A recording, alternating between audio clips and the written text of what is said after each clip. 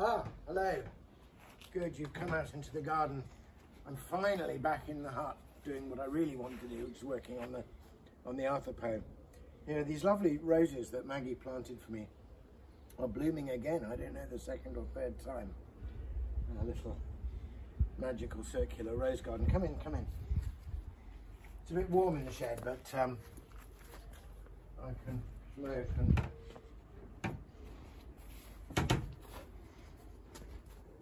So you'll see I have here, here's all lovely things, but I have here all the things I need basically to work on the poem. So I've got Mallory, the prime source, and I'm just to the bit where they're all on the magic ship, on Solomon's ship, and there's amazing pages of description of the history of the ship.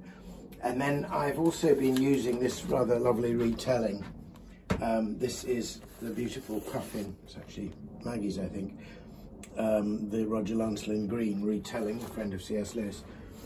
Sometimes just to get some guidance on, because there's so many strange repetitions and variations and on the circular bits in Mallory, you have to find a path through. But also here, you'll see, well, my manuscript books, I completely filled that one. I went on to this one, which had been used for other things, and I thought, oh, I've got a few more pages left. And I came to the end of where I was writing there and realised there was another poem. That was from my After Prayer sequence, so I've been using it. So I've now gone on to his yet another manuscript book that I just started. You can see lots of crossings out. So I have the manuscript books. I've had all these travels to the States and to conferences in Oxford, and generally rather more business than I'd like, you know, for a working poet. So I've had to some extent read and almost hear myself back in. So I also have, just to get my mind into the right rhythms and inspire me with what's possible, I had this book which I showed to you, if you remember, nearly 2 years ago. It was on King Alfred's Day, which is the 29th of October, in 2020, when we were right in the midst of the lockdown and you somehow found your way to me, and I showed you this lovely first edition of the Ballad of the White Horse. Here is Chesterton taking up the ballad form, and this is the first edition. Look, beautiful paper. First published in 1911. In fact, I bought it in 2011. And it's a poem dedicated to his wife, Frances. And last time when I read to you from this, I read the great passage where Alfred is about to despair and give up, and he has a vision of Mary, and she tells him these wonderful words, you know, I tell you, naught for your comfort and naught for your desire, save that the sky grows darker yet and the sea rises higher. But it's about having courage and choice, even at the worst of odds, of doing the right thing, even if you think you'll be defeated, and that's what sets Alfred going again. So I read that to you and talked to you about how those lines have come back in various points in English history, quoted directly from that poem. But I was rereading really just to get the rhythm and the sound, but also because Chesterton had a sense that both history and behind history, legend and myth, have a kind of current life, that there's an older England, there's a deeper song in the soil, as it were, that sometimes in times of crisis such as we're living through now, we need to hear again. So I thought I'd read you the dedication. He just says simply, to my wife, Frances, whom he loved all his life and who really rescued him. He was in quite a bad state. His chapter on that pre-married state of his life is called How to Be a Maniac. And she brought him faith. She was a devout Anglican, and he became an Anglican, but more fundamentally a Christian through her influence. And Then later on, of course, he became a Roman Catholic, and eventually she had some sacrifice in terms of Rome. She joined him in that church. But to my mind, which branches neither here nor there, he wants to acknowledge in this dedication the immense role she had in giving him and sustaining for him his faith.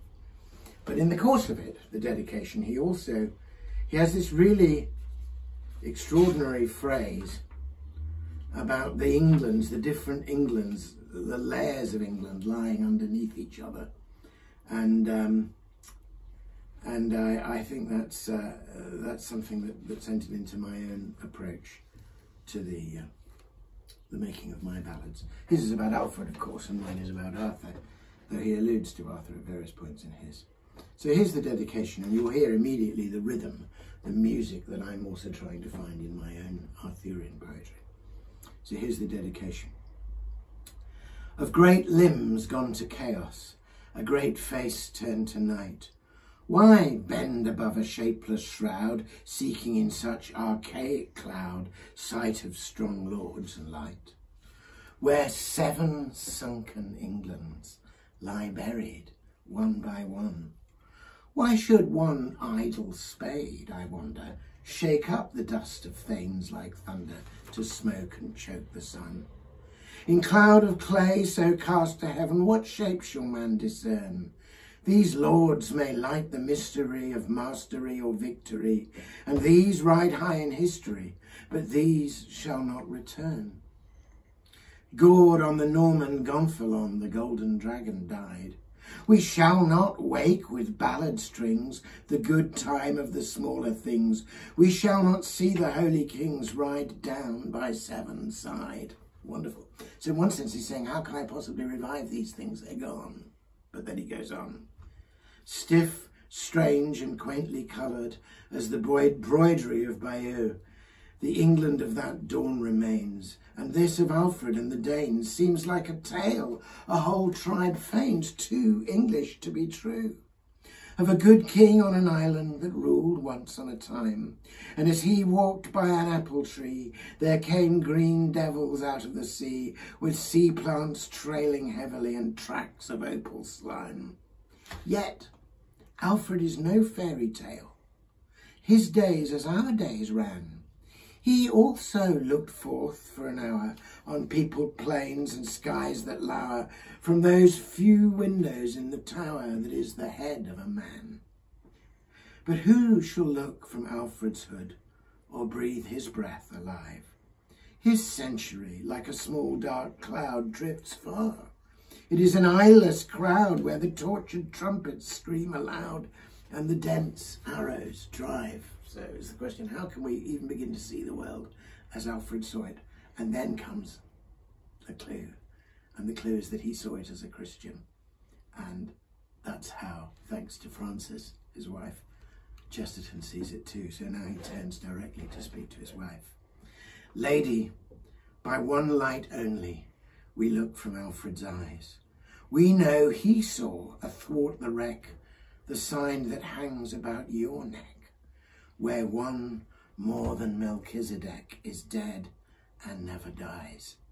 Therefore I bring these rhymes to you, who brought the cross to me, since on you, flaming without flaw, I saw the sign that Guthrum saw when he let break his ships of ore and laid peace on the sea.